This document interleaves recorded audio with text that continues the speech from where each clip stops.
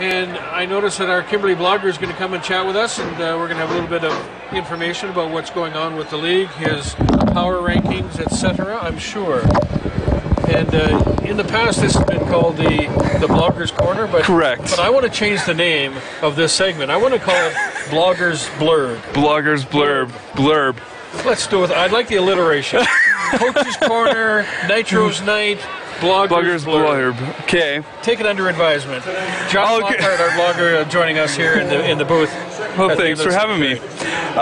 You know, it's been about a year since you and I have started doing this, or we did it in last year. Yeah. So I might actually grab that because it was fun. Not that it's not fun right now, but it was fun the first time around, experimenting. So I'm just going to say this game started off fun, and it's not fun anymore for Kimberley fans. Well, again, the Dynamiters got off to a quick start. They scored a quick goal. They were on top of the Nitehawks in that first couple of minutes. Miller scored that quick goal.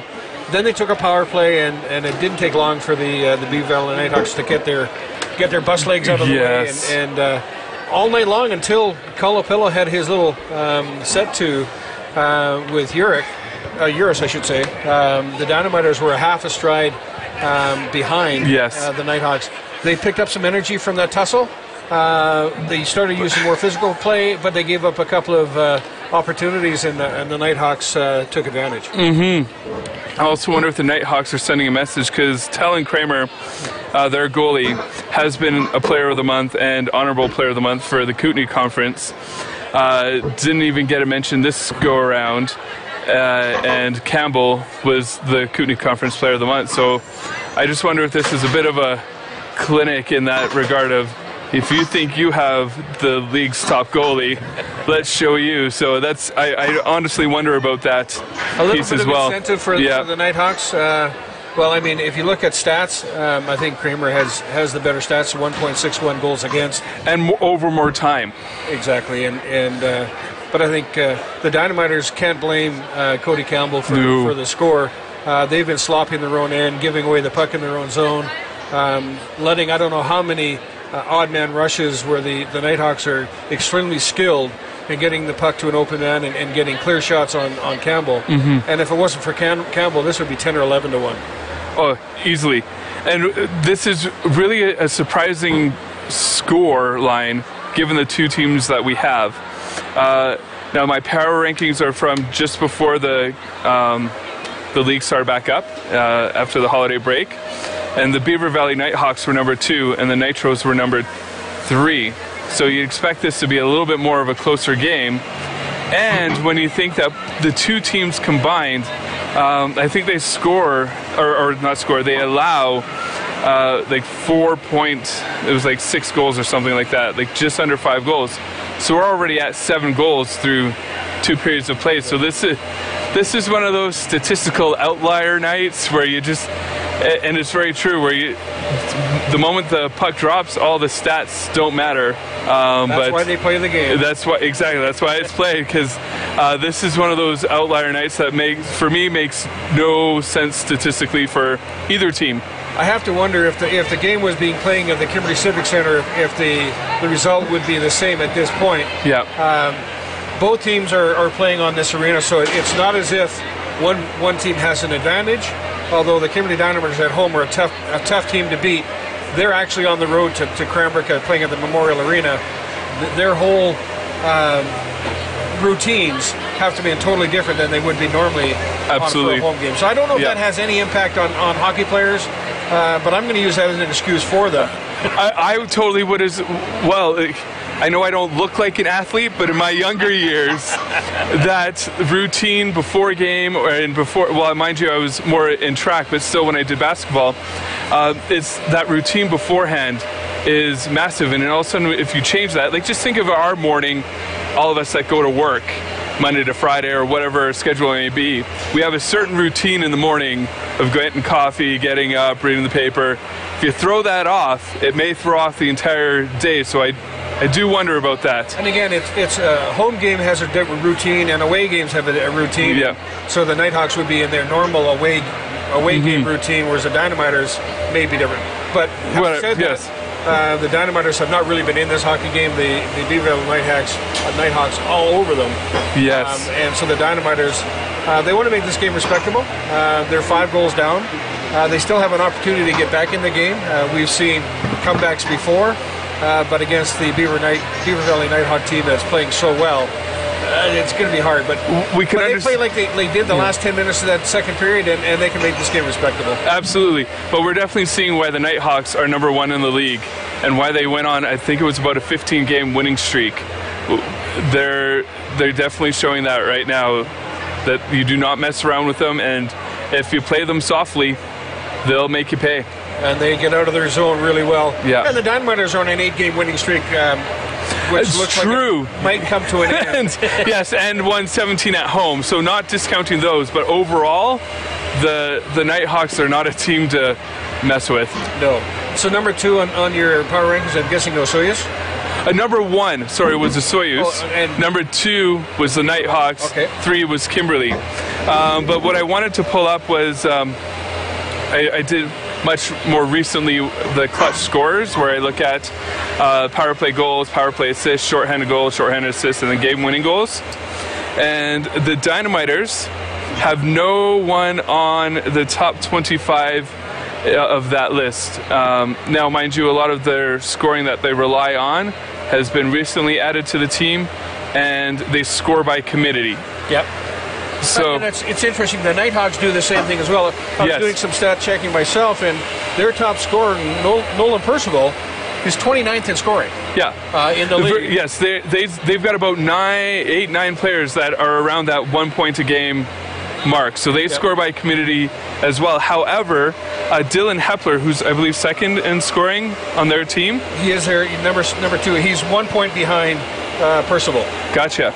He's number 5 on this list because he's scored 7 power play goals and 10 power play assists. So putting him 5th on the list. So he relies heavily on the man advantage for collecting his points. And that was shown tonight. He scored the first power play goal for the Nitehawks in that first period. The first goal? First goal, yes. I disagree. I think it was 18, but they have 18 there, 16 here. And we had it verified by an outside source, because we did change it from 16 to 18. Okay. But then it was changed back to 16 from an outside source. So okay. I'm going by... I checked the score sheet. It said 18, but again, it can change by the end of the night after the coach looks at it. So whatever, but we got it. Yes, but I know he's if he didn't get the goal, he got a helper on the goal. So that's just shows for him as well. The other player that the Nitehawks have on this list is Kyle Hope, which he's not one of their top 3 scorers, but he's more known for his short-handed goals. He's got 3 of those. Well, he's got 13 goals as well for the Nitehawks, so 3 of them short-handed, so obviously a special teams player. Yes, and he has 4 game-winning goals to his name. Mind you, so does Hepler, but so those are their 2 in terms of clutch. When they've got either a man advantage or they're down a man or needing that game-winning goal, Hepler and Hope are their 2 players. Well, one thing the Dynamiters they've had some opportunities on the power play tonight, and the Beaver Valley Nitehawks penalty killing, which this year so far, penalty killing away, they're number 2. They're 24%. Or excuse me, they're 3rd, 86% PK. So they're a very, very good penalty killing team, and they showed that tonight. They've killed off the 5 power plays that the Dynamiters have had. Dynamiters will get a short power play here in the 3rd period, but an excellent PK team. Absolutely. Good skating team, and that's the big thing. Well, yeah, and this is where, so they remind me of the Nashville Predators of old, where they're built from the back out, where they've got a stellar goalie, solid defenseman that you don't want to mess with, and then score by committee. And that, for me, is how the Nitehawks look like they're built. Is they've got Kramer in net, who's spectacular, and we've watched him just swallow the puck tonight. And their defensemen aren't massive point producers, but they're players you don't want to mess with. But they're good in the defensive zone. And if you recall, the last couple of years, the Dynamiters basically had the same philosophy, same formula, where they had Tyson Brower in that. They had probably the best defensive core in the KIHL. They did. They also had a lot of offensive power. And they had guys like Jason Richter and Eric Buckley that could put the puck in the net. So they were built from the back out as well. And I'm sure that's what most teams would like to do. Yes. Defense first, and pick up some offensive players. And having said that, the Dynamiters this year have picked up a number of players that are going to help them down the stretch, not the least of which is the newest player, Cooper Page. Yes. They got from Okotoks. Okotoks. He was traded to the Calgary Mustangs, but didn't report there, but last played with the Okotoks Oilers. And he looks good on the face-off, and I've seen him make a couple of really nice, heady plays. Yeah. I think he's going to be a solid addition to the Dynamiters. But they also picked up Karpyshyn, who's a gritty player. They picked up Herringer, who can put the puck in the net. Carrillo, who's been probably the #1 Dynamiter scoring in the last probably couple of 3 weeks. Yeah. So they look pretty good, notwithstanding tonight's game. Correct. And Carrillo, I believe he received an honorable mention for Player of the Month for the Kootenay Conference. So yes, he's been playing well. You totally do. So with that roster move, though, this is something that we'll have to pay attention to. That puts the Dynamiters at 24 players on their roster. On January 10th, they have to cut down to 23. So it'll be interesting to see what happens this coming weekend and then early next week. And the other thing, and I'm not going to use this as an excuse, but the Dynamiters are missing 4 starters tonight that due to suspension. Yes, they are. George Bertoya at the back end. He's a stalwart, stay-at-home kind of defenseman. You've got Risden's out. Risden's he's a young guy, but he's out for a couple of games because he had a 5-minute major kneeing penalty. Yep. You've got Gareth Osmer, number 17. Who Wicked is just shot. A bull. Yes. He's just a bull. And Devin Langridge, also a suspension. A gritty player. All having to do with a line brawl in Fernie with less than a minute to play in the last game. 30 seconds even, yeah. I believe that the scoring thing said 19 seconds. Yeah. And a line brawl. And that was unfortunate because apparently, and I didn't see the game, but apparently it was against the play of the game. It was a really good game. Yeah. It totally was. Then Mitch Titus got hurt, which, from what I'm told, was an inadvertent collision with Franco Colapello. Correct. And then no penalty was called, and apparently that was the right non-call. But the Fernie Ghost Riders took it into their hands to say, okay, we're not going to let our best player get hurt without some retribution, regardless of the fact that it was unintentional. Yeah. Now, depending on who you talk to, Fernie felt it was not inadvertent and a little bit more of a cheap shot, according to their blogger. Well, when you take a look at the player that was involved, Franco Colapello, who has, from our perspective, it makes well, I mean, even if you talk to the players on the Fernie Ghost Riders, Colapello is not somebody that takes a lot of penalties. At all. 2 years, he might have 20 minutes in penalties for the 2 years. If that. Although tonight he picked up 15. Yes, he did. With a fight. So he's not helping our case here. But Colapello's fight tonight, I think, had more to do with the idea of getting his teammates fired up. Yes. And I think as a veteran player, that was. To be honest, I didn't see it start. It was in a corner that we don't have very good vision on. But it appears to me that that's kind of what a veteran player wanted to do, just get his guys fired up, because he knew that Beaver Valley was a stride ahead of us. Yeah. So I think, but having said that, he's not a player that's going to go out and try to injure somebody. No. And from what I understand from the people that were at the game that I've talked to, they said Colapello saw it at the last second. He braced himself.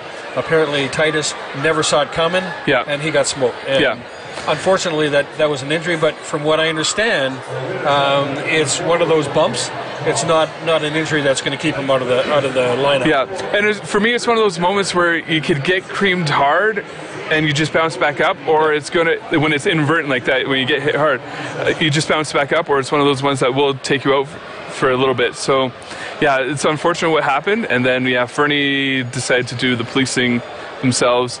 I know Stewart did try to appeal the suspensions, and he got Sturzer back because he was suspended for one game, and that was rescinded. But he appealed.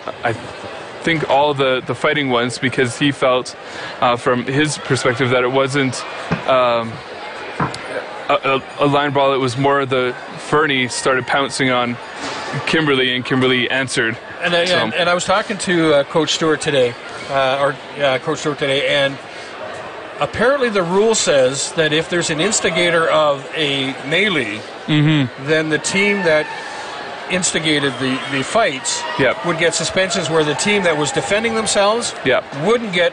They'd get fighting majors, yes, but they wouldn't get suspensions. And that was the basis of their appeal, but it was denied. Yes, it was. And obviously the league has their reasons for making their decisions, which we're not going to disagree with, because I don't know all the ins and the outs. But having said that, the Dynamiters down 4 starters, so they're down a few players tonight. But again, I don't think that has anything to do with the way the Beaver Valley Nitehawks are dominating tonight's hockey game. They were just ready to play at a higher level than the Dynamiters were able to play. And that's not to say that the Dynamiters can't play at that higher level. It's just that they weren't ready to start this hockey game at that level. Now anything can happen in Junior B hockey, so we look forward to this third period. And I have to commend the Dynamiter fans and the Cranbrook fans for coming out tonight. It's a very cold evening here in Cranbrook, and we have a really nice crowd. Yes, we do. So a lot better than I anticipated, so this is great to see. I was expecting 12 to 20 people myself. I was hoping for about 100, but 540 and counting? It's pretty good. Nice, So, Josh Lockhart, thanks for coming out. Thank you. Us during Bloggers Blurb. I'll start calling it that. I think that's catchy. Anyway, we'll get ready for the third period. We'll bring back in Troy.